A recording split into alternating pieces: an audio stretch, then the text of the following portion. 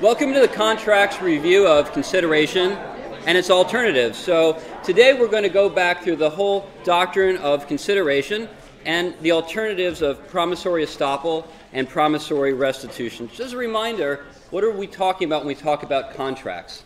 Contracts are promises that courts will enforce. And so a fundamental question to start at what we'll call first principles is, what promises will courts enforce, and why will they enforce only these types of promises? We know that every promise needs to consist of an offer that has to meet conditions we discussed, acceptance, and consideration or an alternative, plus the lack of defenses like statute of frauds or a mistake.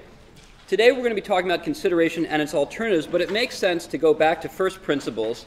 And one of my professors, Richard Epstein, argued that we can actually reduce the entire common law to a few basic rules that explain what contract law does. What does contract law do? Well, we understand that property is a way of allocating stuff to people. Contracts is the way of putting that property to its best use, to raise property's value by mutual bargain for exchange. And then the tort rules come in to enforce those voluntary agreements, so you can't take from somebody by force or by fraud. The idea is that by having a series of mutual exchanges, when each person thinks they'll be better off, they may be right, they may be wrong, but by a series of mutual exchanges where people think they're going to be made better off by this bargain, property is exchanged from one person who values it less to one person who values it more, and the person in exchange gets something they value more than what they gave up.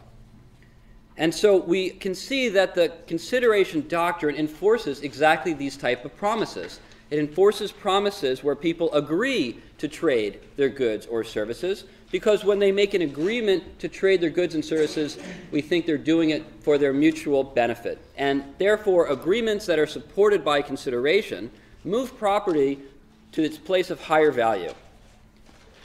So then consideration should be defined by the existence of this bargain for exchange. Courts were struggling with this for a while. I think that law and economics and natural law has developed to show us that the bargain for exchange concept is the right way to think about contract law fulfilling its purpose within the common law system of helping property move to its place of highest value. So instead of talking about it as a benefit to the promisor or a detriment to the promisee, we're going to talk about a bargain for exchange. Even if there's not a bargain, we still might enforce contracts. We might enforce them through promissory estoppel or promissory restitution. And this is the difference between law and equity. Law, as represented here by King Edward III, he actually created the first courts of chancellery. He essentially created the concept of equitable courts, but he presided over the law, whereas at that time the church, represented here by Cardinal Wolsey, presided over courts of equity. Even when a legal remedy was not possible, sometimes justice counseled for a remedy. And a person could go to a court of equity or nowadays seek an equitable remedy to kind of make up for when the law does not enforce a promise that it otherwise should. Let's begin with the legal remedy, consideration. Consideration is defined as the promisee's promise or performance that is induced by the promisor's promise and the result of a bargain for exchange. So here's the visual to think about that. The promise induces the promise or the performance, right? So I say, I want to buy that book from you for $10. And I'm saying that because I value the book more than I value $10. I want to give you the $10 because I want to get the book. You accept that. You make a return promise because you would rather have $10 than the book. You value something else that's worth $10 more than the book. You'd rather have the money. Our promises are thereby mutually induced. Now, of course, what I want is the performance after all. I want the book. I don't want the promise for the book. The promise is indeed a stand-in for receiving that book in the end. But we're not talking about breach right now. If you don't give me the book, you've breached the agreement. And I have remedies for that. No, the question today in formation is whether or not we have formed a promise that courts will enforce, whether we have a contract. And we need the element of consideration to do that, which is defined as a bargain for exchange, or something that is bargained for in exchange. What I mean by that is the promise or performance is sought by the promisor. I'm actually looking to get the consideration that you're offering. It's inducing me to make the promise. I would not make the promise if I were not to receive the consideration. It doesn't have to fully induce the promise, but it has to be part. And likewise, we talk about this mutual inducement. That promisor's promise must induce the promisee's promise. The promisee's promise must induce the promisor's promise. And so we have this cycle of mutual inducement so that the consideration is for the promise and the promise is for the consideration. In this way, we have an agreement that courts will enforce because we both think we're going to be made better off by it. And common law principles say that this means contract is doing its purpose of property moving to its place of higher value, and we see the societal benefit of allocating property to its place of best use. We're going to talk about the restatement of contracts for the rest of this class, but keep in mind that in your jurisdiction, wherever you're going to practice, there is specific law. So we're talking about general principles. We draw them from the restatement of law, which combines law in many different courts and talks about some general principles. And it defines consideration as a promise or return promise that is bargained for. A promise or return promise is bargained for if it is sought by the promisor in exchange for his promise, and it is given by the promisee in exchange for that promise. Again, it has to be mutually inducing.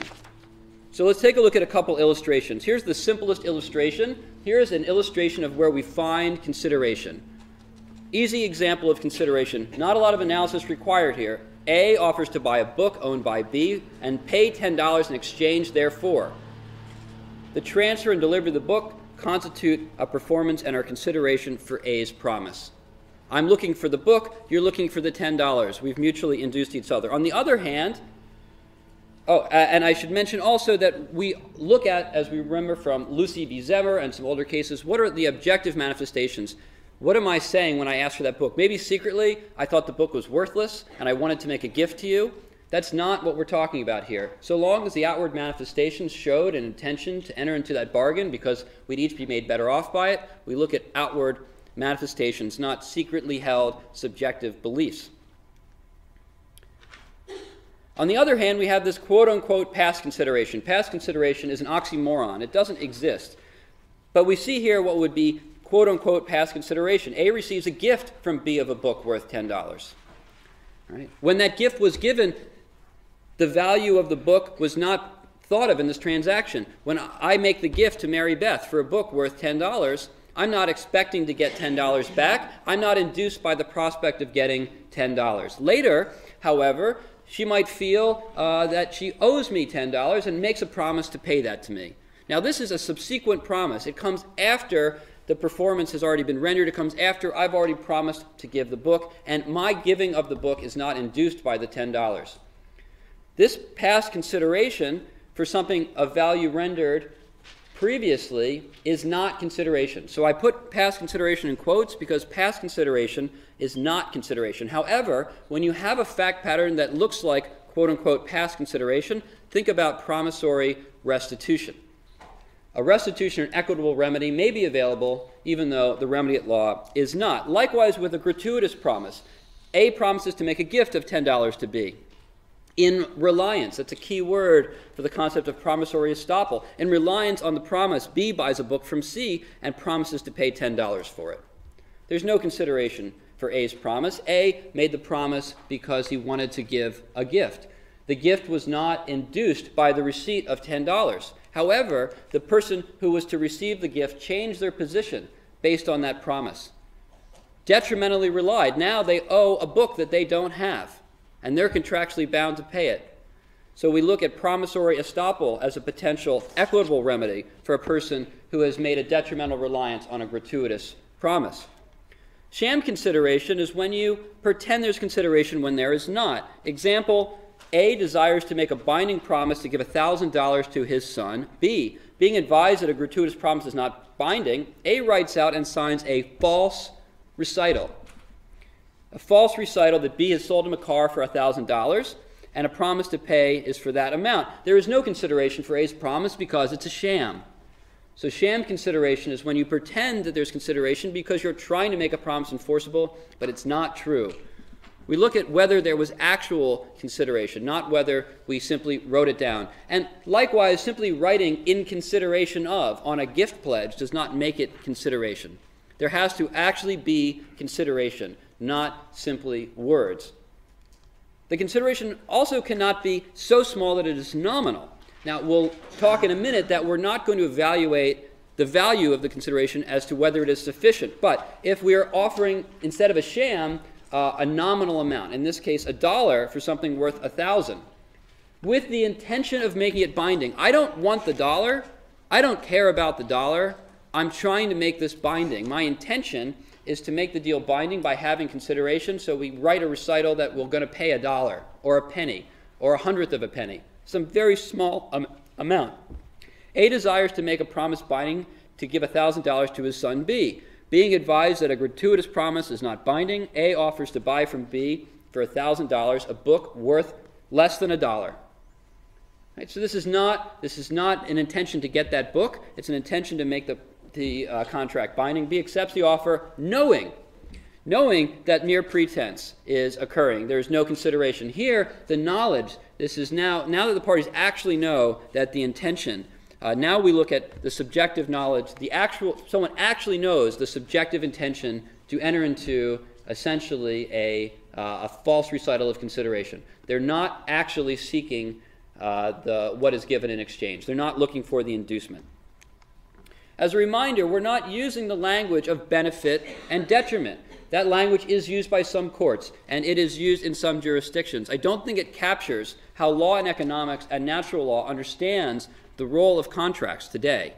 So I don't use that language, and the restatement doesn't use that language. In fact, the restatement expressly explains why we don't use that language. It says if the requirement of consideration is met, there is no additional requirement of a gain, advantage, or benefit to the promisor, or loss or disadvantage to the promisee. This actually comes up in cases. For example, there is this note card here. It has no value, right? Let's even say it's trash.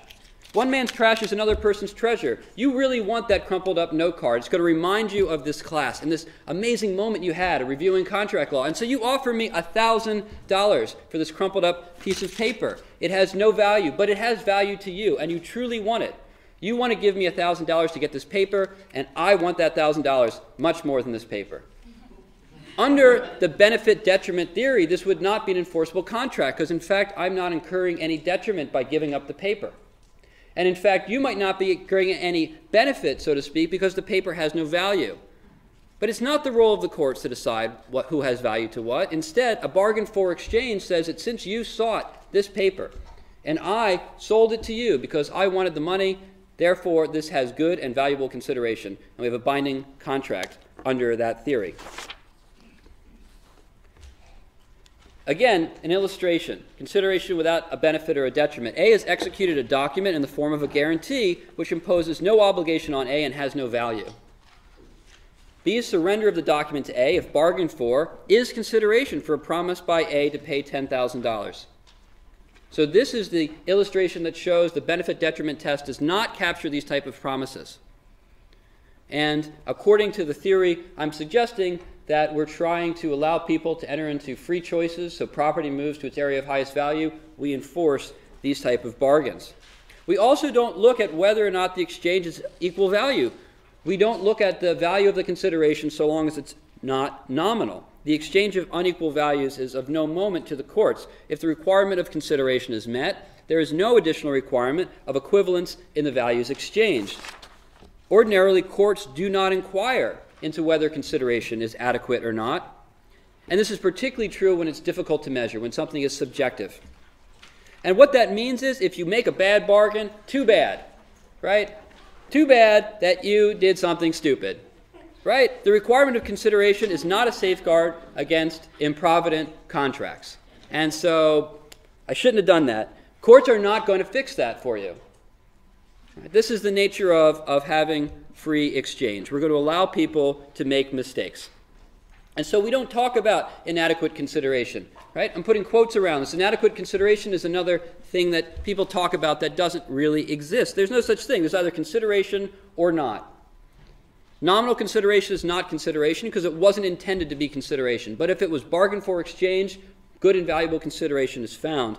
Illustration, A borrows $300 from B to enable A to begin litigation to recover a gold mine through the litigation. And he promises to repay $10,000 when he recovers the mine. Now, you might say $300, $10,000, that can't add up. That doesn't make sense. That's inadequate. This isn't real consideration. Well, you might be wrong. He might have really needed that money, and he's going to get a gold mine at the end. It's up to him to judge. We saw this in a case, Batsekas for Demotsis, right? In this case, there was a wartime situation, and plaintiff made a ridiculously usurious loan. Now, we're not talking about the usury principles here, but the fact of the matter is borrowing $25 and offering to repay $2,000 is, again, way out of balance. But this person wanted to escape in a wartime situation. The court enforced the agreement because it was supported by good and valuable consideration.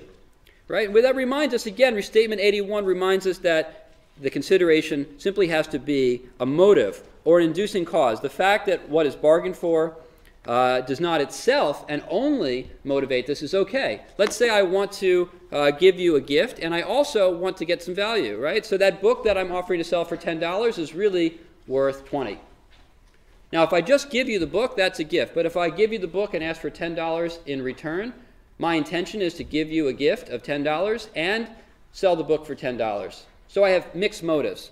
That's okay, so long as I am at least partially motivated by the benefit of the bargain, by the $10. The fact that what is bargained for does not itself induce the making of a promise, does not prevent it from being consideration for the promise, and the fact that a promise does not itself induce a performance or return promise does not prevent the performance or return promise from being consideration for the promise. And the key words here in Section 81 is of itself. It still has to be present. We still need to have consideration, but it doesn't have to explain the whole value. And this gets back to that same principle, why I'm talking about these together, of not looking at the value of the consideration. So long as a transaction is supported by some good consideration that was got in bargain for exchanged, it will be enforced. The promisor must manifest an intention to induce the performance.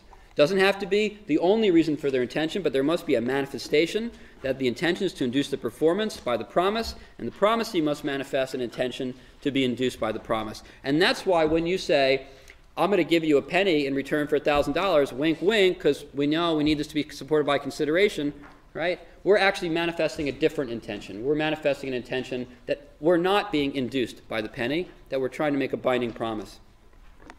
And so we get back to the concept, again, of mutual inducement and bargain for exchange. The consideration has to be the object of the promisor's desire. He has to want the consideration, and that's why entering into the deal. The desire is a material motive or cause inducing the making of the promise. I'm making the promise because I want what I'm going to get from the bargain, because I think this bargain will make me better off, even if part of that is giving a gift, even if a court may not understand the value that I'm seeking from it, even if it is a crumpled up piece of paper of seemingly no value to anyone. If it has value to you and you bargained for it, it is the object of your desire, and therefore is consideration that can support that promise. And the reciprocal desire of the promisee for making the promise has to similarly induce the furnishing of the consideration. And so we see again here our chart. We have to be induced at least partly by the promise, and the promise has to be induced partly by the return promise. Even when there's not consideration, we can still enforce contracts under equitable doctrines. The equitable doctrine of promissory estoppel is a substitute for consideration, whereas there has been a reasonable, detrimental reliance on a promise. And it looks like this if you put it on a timeline. Now, this is different. The picture I showed you before, the consideration and the promise, motivated at the same moment in time. Now we actually have an elapse of time. We have a promise that's made. Later, there is a reliance on the promise, and that promise reliance causes a detriment. In some of these cases, we will enforce it. We will stop the person from denying the promise. And this is why this is the doctrine of estoppel. Later on, when you say, I didn't make that promise, I'm not going to hold to that promise, I'm going to defend against that promise because it was not supported by consideration, stop, you can't deny that promise. Williston talked about this with his story about the tramp. And he gave an example. A benevolent man sees a tramp, a poor person. It's 29 degrees outside, and he's walking by, and some poor person is walking without a coat on. He says, if you go to the corner store, I will buy you a coat. Now let's say that person later changes his mind. Maybe he sees after the tramp starts to walk off that he's got keys to a Lexus hanging out of his back pocket, right? And he no longer wants to make that promise, or for any other reason. Is he required to keep that promise? Well, we first ask, is there consideration in the Williston tramp example? Was the benevolent man trying to induce, was he induced by the prospect of the tramp taking a walk? No, the benevolent man didn't care about the tramp taking a walk. He cared about making a gift. And it was simply a condition of receiving a gift. The gift is over here. You have to walk over here to get it, right? Right? The $1,000 piece of paper is on the floor now. Anyone who wants it can take it, but you have to walk down to the front of the room and pick it up. That's not consideration. I don't want you to walk in front of the room. I'm just trying to give a gift. The gift is over there, and you have to go and get it. Similarly, we talked about Kirksey v. Kirksey, in which case a man writes to his sister and says, if you've come upon a hard time, you're in a bad way, if you move the 60 miles to my house, I will give you land on which you can raise your family. And we ask, again, the same question. Why are they making this move? Is Antiloco making the move to perform a bargain, or simply to get a gift? What would a reasonable person think when Kirksey made this promise? Did he care about Antiloco making the move? Did he want her to pack up all her stuff in a carriage and in the late 1800s drive across the state? No, she simply had to move to get the gift of living on the land. And this isn't fair, in a sense. There's no consideration, and so Antiloco can't enforce her promise under the law. It isn't fair, she says. What can she do? What can we do when the law provides an unjust result? We can potentially prevail under equitable remedies, equitable, fair remedies, trying to get fairness where the law doesn't provide it. We then, after we've determined no consideration, ask, was there the elements of promissory estoppel? And here, Kirksey's promise did induce Antiloco's reliance. She relied to her detriment. She no longer had her home, and the court in that case found it would be unjust not to enforce the promise. So promissory estoppel, then, is the principle that a promise, we still need a promise, but a promise made without consideration may be enforced to prevent injustice if the promisor should have reasonably expected the promisee to rely on the promise, and the promisee actually did rely on the promise, which means we have essentially four elements to look for, four main elements.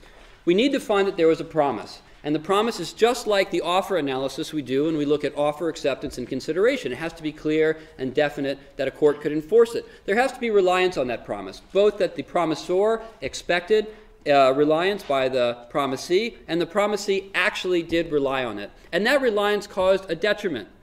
The promisee was worse off because the promise was relied upon, and it would cause injustice if this were not enforced. And some will say that that means that reliance had to be reasonable.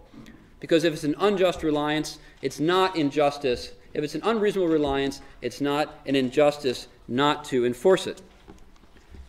So, the promissory estoppel doctrine is found in the Restatement Section 91, which reads, a promise which the promisor should reasonably expect to induce action or forbearance on the part of the promisee or a third person, and which does induce such action or forbearance, is binding if injustice can be avoided only by the enforcement of that promise, and the remedy granted may be limited as justice requires. Let's look at a few examples.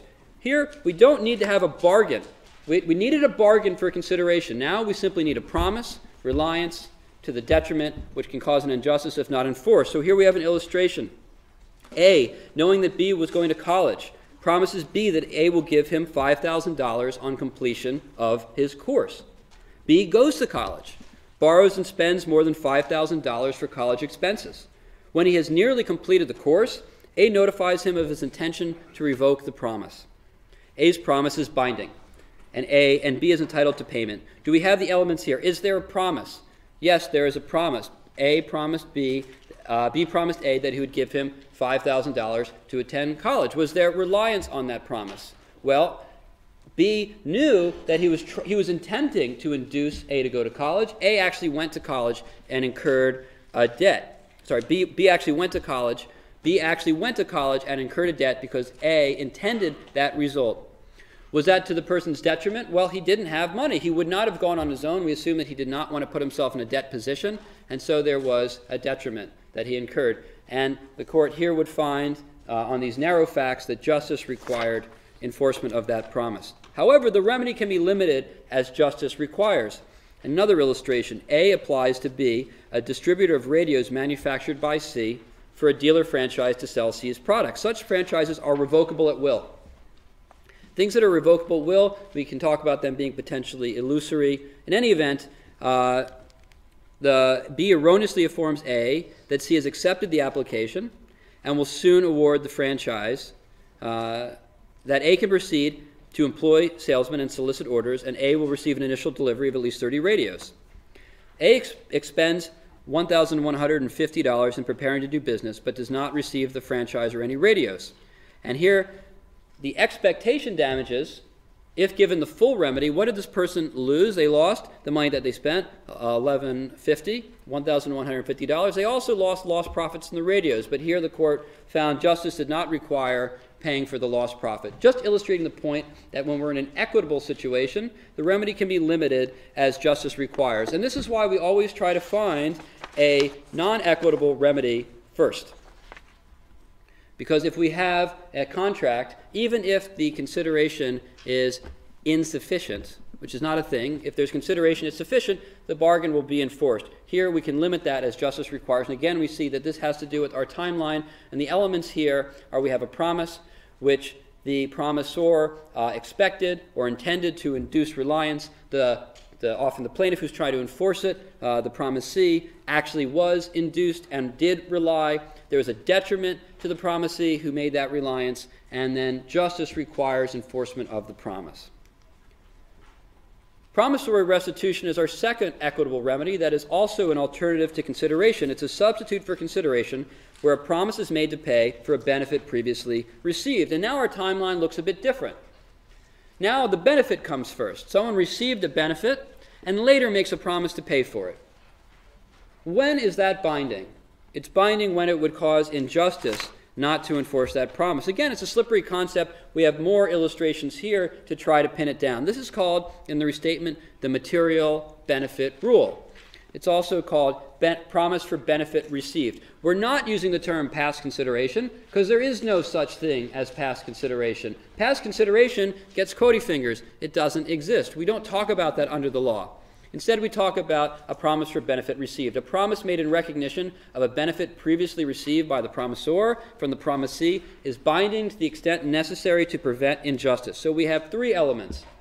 We need to find a benefit first. And second, we find a promise. We always need a promise, and that promise must be sufficiently definite, just like what we talk about when we talk about an offer being sufficiently definite under Restatement Section 33. And there must be an injustice that would result if it wasn't enforced. Illustration. The benefit has to inure to the person who's making the promise.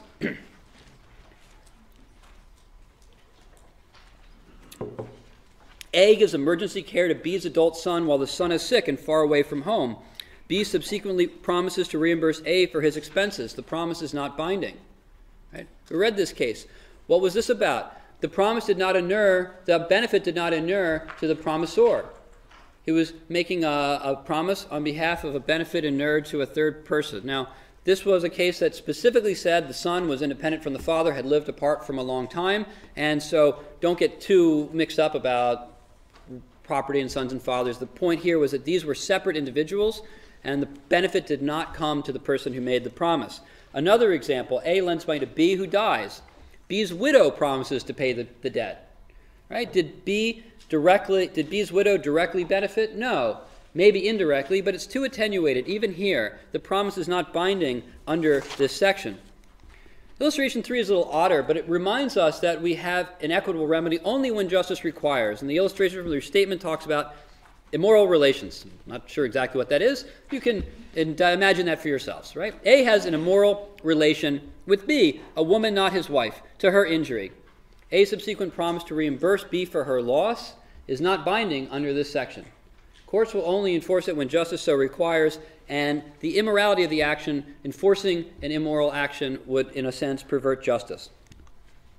However, we will enforce bargains that are made, promises that are made for a benefit previously received when it corrects a mistake. Two examples. One, A is employed by B to repair a vacant house. By mistake, A repairs the house next door. Wow. Okay, well, a subsequent promise by C to pay the value to A is binding. Right, it was a mistake. The benefit was received by C. C got their house repaired, later agreed to pay for it. That promise will be binding. Likewise, A pays B a debt and gets a signed receipt.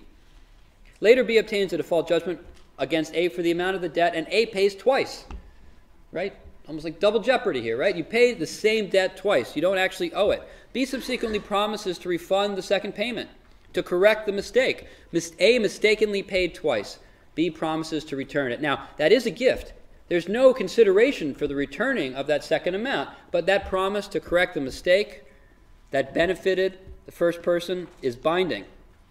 Likewise, promises for what the restatement calls necessaries are binding. In this case, A finds B's escaped bull and feeds and cares for it, so the property is not destroyed.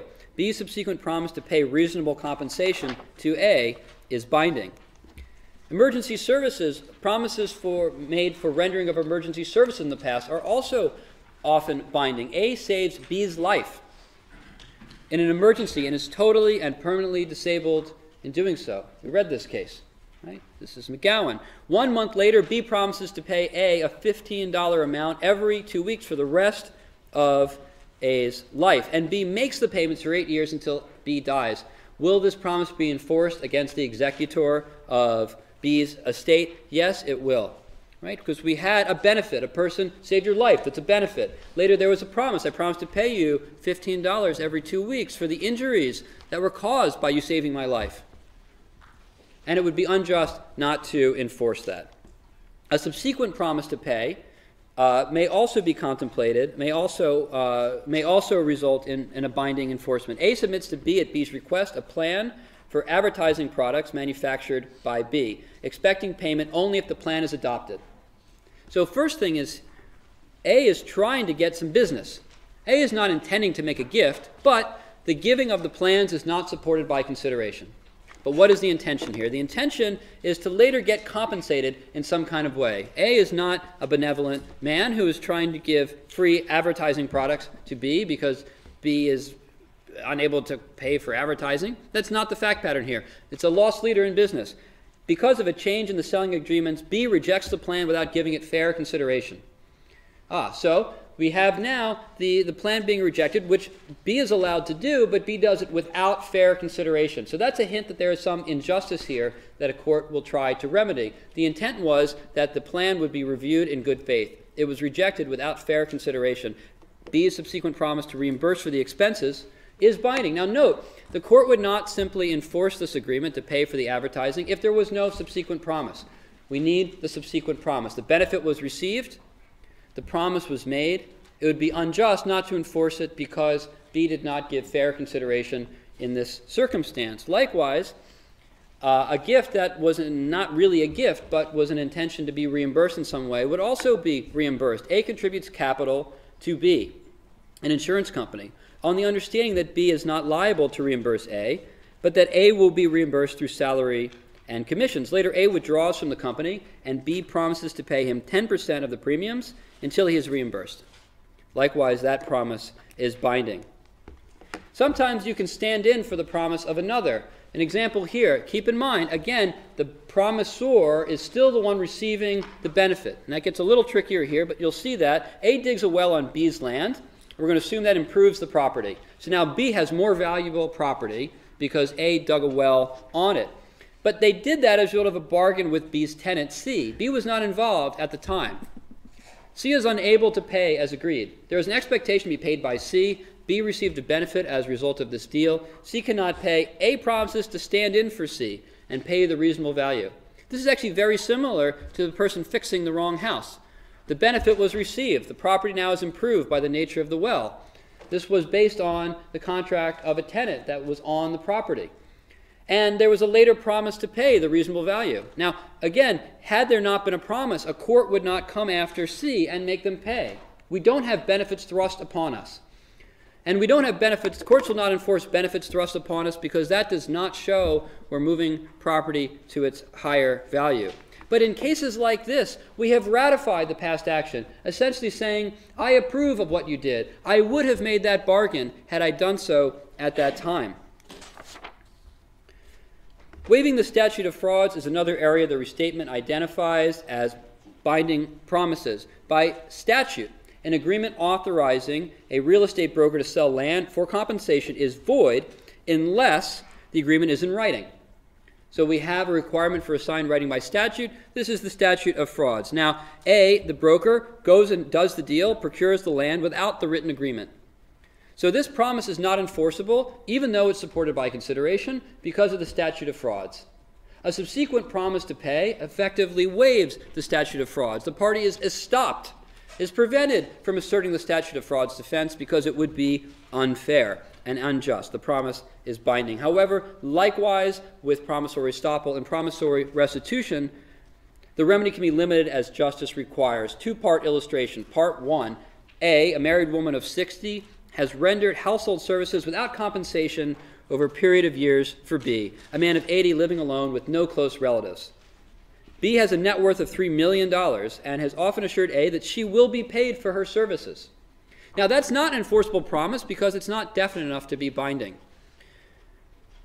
But when he does make, A has a net worth and offers assurance that A will pay A for reasonable service, value of services rendered, not in excess of $6,000. However, B executes and delivers a written promise to pay $25,000 to be taken from my estate. Now, this is a wealthy man. He's received $6,000 of benefit. He's promised to pay some amount. I guess he felt very benevolent at the end and wanted to give her more.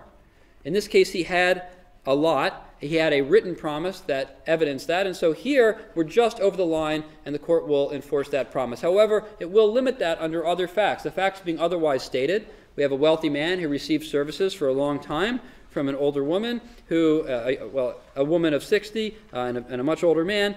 The wealthy man makes his promise orally, and instead of saying you could have $25,000, he offers the whole $3 million estate.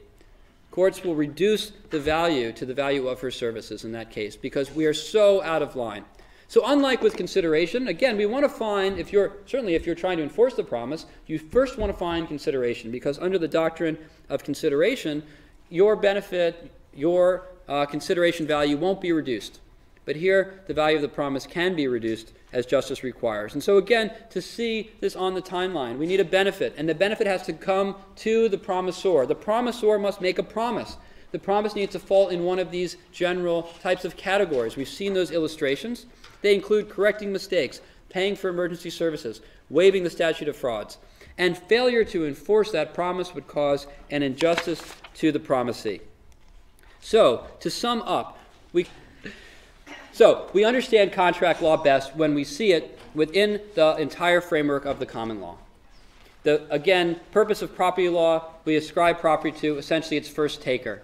And we have a lot of rules that you've learned about that. We use contract law to move that property by its place of highest value by having mutually induced bargains. We assume that when people privately order society, when they decide they want to exchange an apple for an orange, it makes them both better off. So we enforce those promises and we prevent people from whacking you over the head and taking that apple because that disrupts that private ordering. Sometimes the law doesn't get it right and we have the doctrines of restitution and equity to fill those gaps. In fact, sometimes people will use the law for unjust ends. And the court of equity steps in when the law is sort of flipped on its head and would create an injustice. But the law of restitution, the law of estoppel, is limited to the extent that justice so requires. And so we have our three doctrines here. We have the doctrine of consideration, where the promisor's promise must induce the promisee's promise that happens at one moment in time. We have the doctrine of promissory estoppel, where a promise later induces a reliance, so the promise happens first, reliance happens next, and there is a detriment that occurs because of that. That injustice would result from not enforcing. And we also have the doctrine of promissory reliance, where we have first the benefit and later a promise to pay for it. That promise to pay coming from the person who received the benefit, an injustice would require. Now, these concepts of when justice so requires are loose, but we have the restatement illustrations and our case law to help us through it. And that, in a nutshell, is the doctrine of consideration and its alternatives. All right, any questions?